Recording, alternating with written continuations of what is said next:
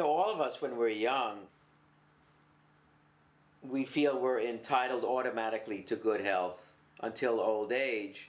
And then when something suddenly impacts on our lives, it really throws us. We don't have any model for it. And I think that was the case for sure, really, with developing psoriasis and psoriatic arthritis in my 20s. Most people don't understand a lot of what goes on with that disease and with a lot of diseases. And the thing that makes it more complex is, of course, that it's visible. You have a visible skin condition that people don't know, they don't know what it is, and they assume it's contagious. About a third of people with psoriasis develop what's called psoriatic arthritis. And in my case, my hands have been severely impacted. I've actually been impacted pretty much throughout my body. Every joint in my body has arthritis. Itchy skin, flaky skin. You leave a trail of your skin when you get up from a chair sometimes. Painful joints and swollen joints. It hurts to move. You get morning stiffness, so you wake up in the morning and you're achy and stiff, and it makes life difficult. I think there's a fear that if a woman gets involved with me and my problems get worse, she'll have to end up taking care of me, which is not something I would demand on a physical level from anybody. But, relationships are complex. You get involved with someone, they get sick, what happens? What happens to the relationship? So I think that element operates in my situation on some level. It's been challenging.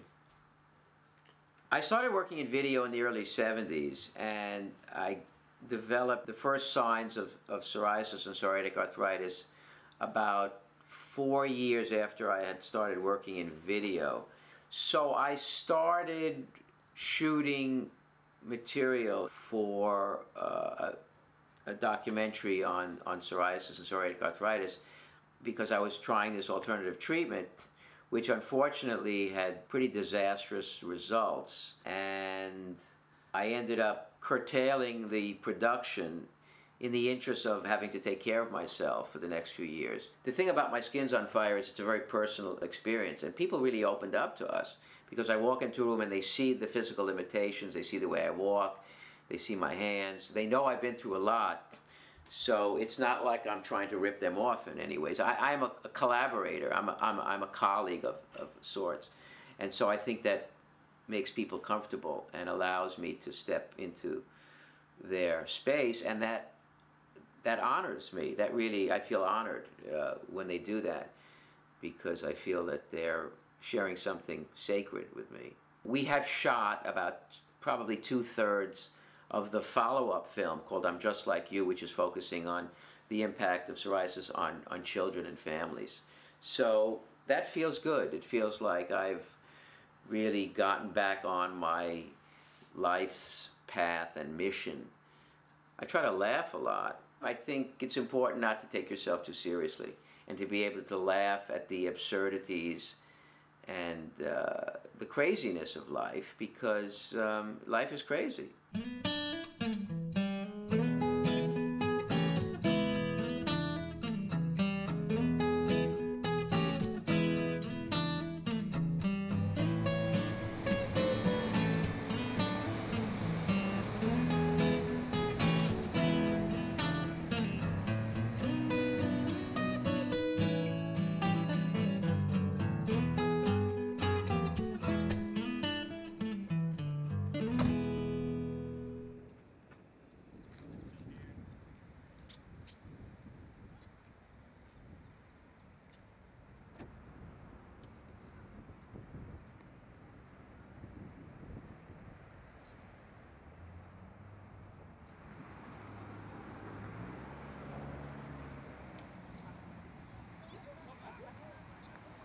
Sometimes we have a vision of what we want to do in life, but the universe doesn't support that vision. As I get older, I realize that I feel the best when I can let go of a particular way I have of viewing something and just allow the experience to kind of happen, so to speak. I try to take a more Buddhist approach to things.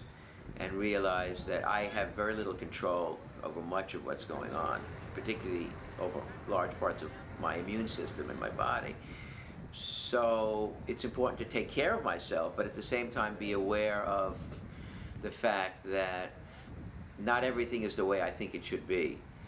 And I have to be flexible and adjust myself to the realities of the situation, as opposed to imposing my own realities on the situation. Life is learning. Life is a learning process. If you know at 60 no more than what you knew at 20, then you probably haven't been paying attention. To grow old gracefully requires a certain kind of openness and malleability and passion too, really, being excited about things. And that's one thing that my work gives me, is that I am terribly excited about meeting new people, going to new situations, but really feeling excited about something. I think we all need that. Just it's one day at a time.